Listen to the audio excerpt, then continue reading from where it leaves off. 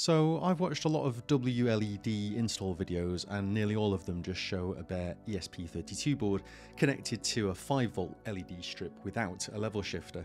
So the level shifter is there to up the data signal from the ESP32 from 3.3V to 5V. So I made this video to show you how to make a WLED controller with a cheap ESP32 board, including a level shifter, using a 24V power supply and individual segment addressable LED strips, the ones I used at FCOB because they look cool with the diffuser built in, and using only parts available in Britain.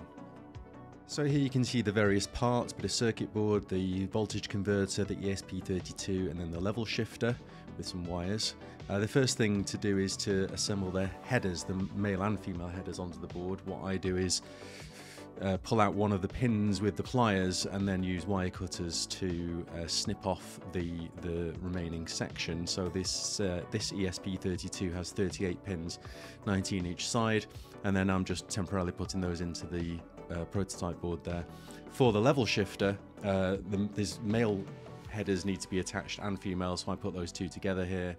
Again, take the pin out, snip it to the right size. I'm holding on to the piece there that is going to come off so that it doesn't ping all over the place. I find that works better. And then you've got the various female headers necessary there for the level shifter and then the ESP32. The next step is to add the power connector, which is a screw terminal, a little blue thing. I found that if you put that at a diagonal angle, that works on this board.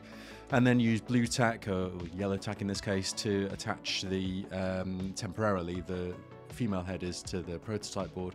And then solder those 38 pins to that board. If soldering seems complicated, I'll link a tutorial in the description because a few weeks ago I couldn't solder a thing. And don't forget to solder the power connector too. That's just showing the board there. Take off the blue tack and then do the same for the level shifter female headers, which you can see there, still got the male headers in there.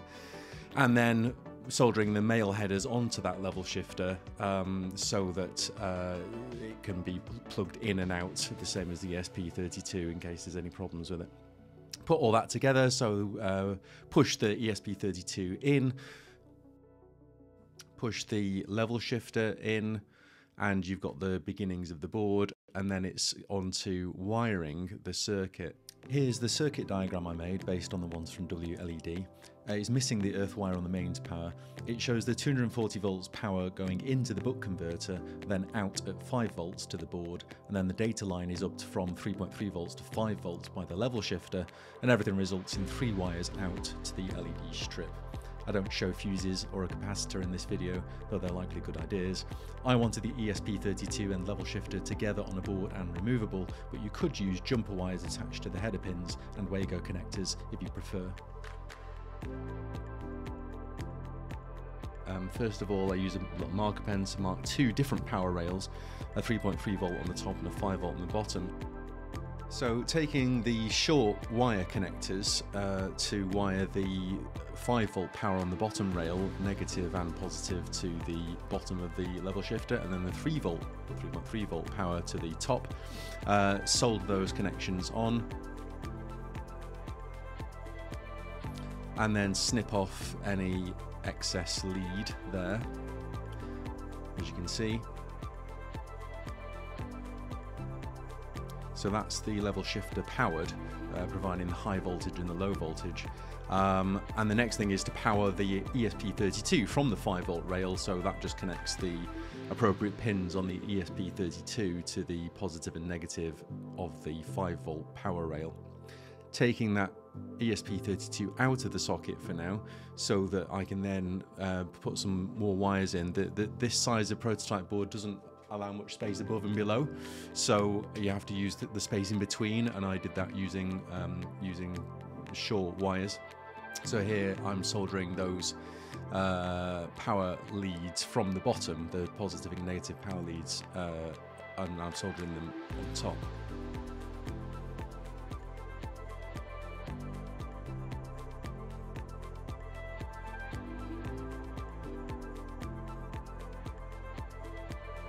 So then taking some 22 AWG solid core wire, Just clearing the workstation here a little bit first. This is wiring the 3.3 volt power rail from the ESP32 and preparing the data line coming off.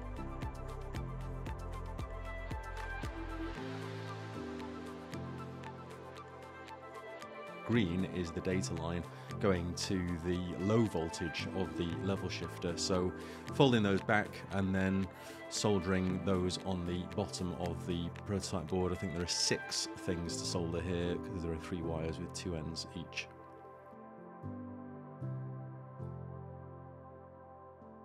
And the last thing to do here is to attach the data cable coming off here to the left of the shot, and that's just soldering a green wire to the data output of the level shifter. Here I briefly use a flux pen to help the solder flow where I want it. I use a bit of tinning paste here to make the tip of the soldering iron nice and shiny, and then get rid of any excess with the copper wire, and then solder it and snip off any excess using the blue tack to keep the wire in place. You can see here on the 2 that I was preparing that circuit is complete. The next step is to just reduce the voltage output of the buck converter down to from 24 volts in to 5 volts out. You press the little button on the bottom right to set the output voltage and then use a screwdriver to go anti-clockwise to do that. And then flash the WLED onto the ESP32, which I'll just show quickly using the website. I installed the audio reactive version here so that I can add a microphone later, but you can go with the standard edition if that's better for you. Choose the port that it's on via the USB connector, click to install WLED, and that should all work.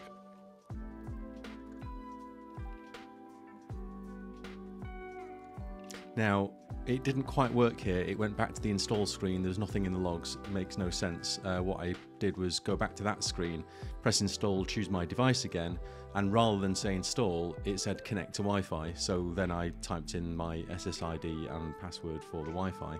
And then it gave me the option that I was expecting a few moments ago, which was to visit the device and access the web interface. Here I like to set the DNS name of the WLED device rather than try and remember its IP address on the network. And you'll see here that it's got 30 LEDs set, but actually the order for this strip I've got is RGB, not GRB, and I have 100 segments in the 5-meter FCOB LED strip that I've linked in the description. The next step is to use 18AWG silicon wire for power cables. So here I'm stripping and preparing a number of power cables, particularly because I'm doing 2 devices here. And you'll see that you need, I think, 6 for the various connections, but you'll see in a minute how that works. Yeah, keep going until you run out of red and black wire. This is a crimping tool to add connectors, solid connectors onto the end. This is how that works. So you put it onto the end of stranded wire and then squeeze the end to make that a good connection, which you can then push into terminal connector blocks or other bits. So this is if I'm not connecting it to the circuit board where those would be too big to go through the holes. And do that for all the power cables, various red and black power cables that I'm going to use for this project. This is the 24 volt power supply, so I'm connecting to the LED output. So this is outputting 24 volts from this power supply, 240 volts in on the left hand side. It's just using screw connectors, and connect that then to Wago connectors so that you can split the power between the controller, where will that go off to the buck converter, and the LED strip itself, which will take the 24 volt power. So that allows you these 3-part Wago strips allow you to distribute the power both to the LED strip and to the ESP32 acting as the WLED controller. So put those together, and then that lead will go into the buck converter, which is already set to output 5 volts. So this is doing the 24 volts in for the positive lead, and then for the negative lead.